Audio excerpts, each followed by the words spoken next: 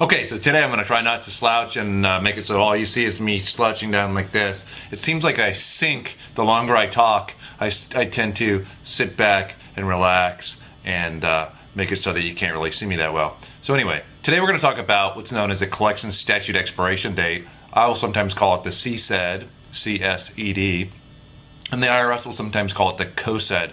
Not really sure, it's not really an accurate acronym, but that's what they call it. Basically what it is, it stands for the proposition that a tax liability only has a 10-year lifespan. The IRS only has 10 years from the date of the assessment of a tax to collect it. This holds true for income tax and payroll tax, and so it can actually be a very helpful tool in the resolution of IRS problems. I just said it was 10 years from the date of the assessment. Now, what does that really mean in English? Here's what it means. When the IRS goes ahead and puts a liability in the books and it becomes formally due and payable by you, the taxpayer, that's essentially an assessment. Assessments can happen up to 3 years in normal cases after the filing of a tax return.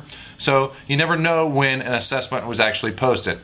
Typically, the filing of your return is what triggers an assessment if you owe tax, and the 10-year time clock will start to run. Now, when can that assessment actually be later than when you file a tax return? Well, when you get the little love letter that says, hey, you made a mistake on your return and you actually owe us more money. So you can actually have an assessment after the initial assessment. There's also an instance where if you fail to file a return, the IRS can prepare what's known as a substitute for return for you, which I referenced in an earlier blog post, and then you can have the statute of limitations beginning to run from the date of that assessment. Now, there are several things that can actually toll or stop the running of that 10 years, and some of them can add time onto that 10 years. So it's not so simple as just counting, well, when did I file the return, or when was the assessment? So count 10 years forward, now I'm off the hook. Some of the things that can actually stop the collection statute from running are a bankruptcy, which actually tolls the statute for the time that the bankruptcy was pending plus 1 year. An offer in compromise, which currently, under current law, tolls the statute for the time the offer was pending plus 60 days. That law has actually changed 3 times in the last 5 or 6 years, so that can be very tricky. It's very date specific.